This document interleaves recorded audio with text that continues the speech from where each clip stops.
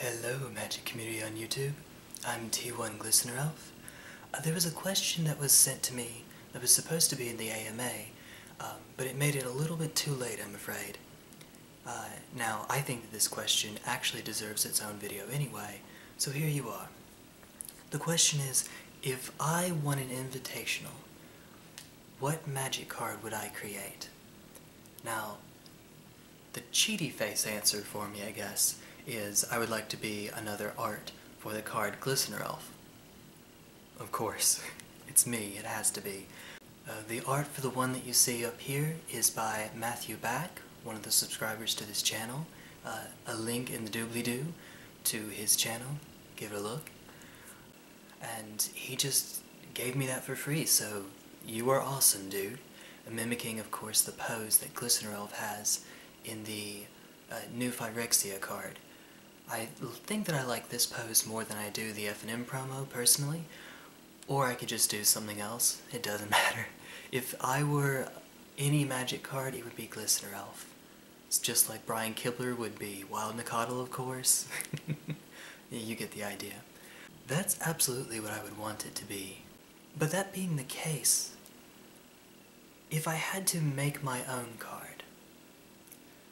So I ran a little bit of a thought experiment. Follow me, if you don't mind. So, for a 2-mana, 1 colorless, 1 blue, or rather 1 generic, I guess it is now, because waste mana, but 1 generic, 1 blue, for that particular cost, and given the 3 abilities Hexproof, Infect, and Cannot Be Blocked, 2 of the combinations have already been used on 1/1s. Those, of course, are Invisible Stalker, Hexproof, Unblockable, and Blighted Agent, Infect, Unblockable. What about a 1 in blue, Hexproof, Infect, 1/1? That would be mine. This is what I've designed. Abjured Oilbearer. Hexproof, Infect. I think that if one of those two needs to get reminder text, it would be Infect. Hexproof, of course, has seen quite a bit of printing. And that's it. That's really it. Just a 1/1 Hexproof Infect. It might actually... I think I need to get a flavor judge on this one, because I'm not sure what I think about the flavor text. His mission gives him purpose, his form gives him power, his will gives him protection. Jin-Gitaxias, Core Augur. Now originally I had Elishnorn. I believe it was saying his faith gives him protection? I'm not so sure. There are a few cards like Consecrated Sphinx that actually talk about Jin-Gitaxias' blessings. So there is sort of a faith aspect, and Phyrexia, new Phyrexia at least, has always had just a tinge of religious zealotry to it, right? Think Blind Zealot, think, Consecrated Sphinx, think quite a few cards with Elishnorn in them, bringing not just order, but sort of a, religious undertone to it. Well, anyway, Abjured Oilbearer, I like the flavor text. Why am I talking so much about the flavor text? Because I can't decide which one I like more. And it's also Elishnorn commenting on a blue card, so I think Jin-Gitaxias makes more sense on that front. But enough about that. What really matters, instead of majoring on the minor, let me talk about the part that really matters. Hexproof and Infect might be the most powerful combination of those 3. Hexproof and Unblockable, standard powerhouse, occasional modern play, that's it. Blighted Agent, Unblockable Infect is powerful enough to see legacy play. Hexproof Infect? Hexproof Infect? First of all, it can't be a common because that puts it in Pauper. Oh yeah, we definitely don't want that thing in Pauper, for sure.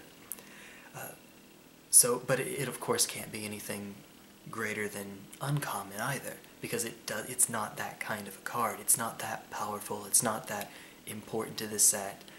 It's just a random guy. By the way, shoutouts to Tom Ross for being in the art for this one. Tom Ross, you are awesome, you are the boss for a reason, and instead of just pulling some random art from DeviantArt, I just wanted to give you a shout out, so there you go. Being the boss, wearing those boss shades. But I think that if it happened to be possible, if it's something that could actually be done, then I would want that to be my invitational card. Of course, whenever an invitational card was made, very rarely did they actually come up with something right off the bat that was just where it needed to be.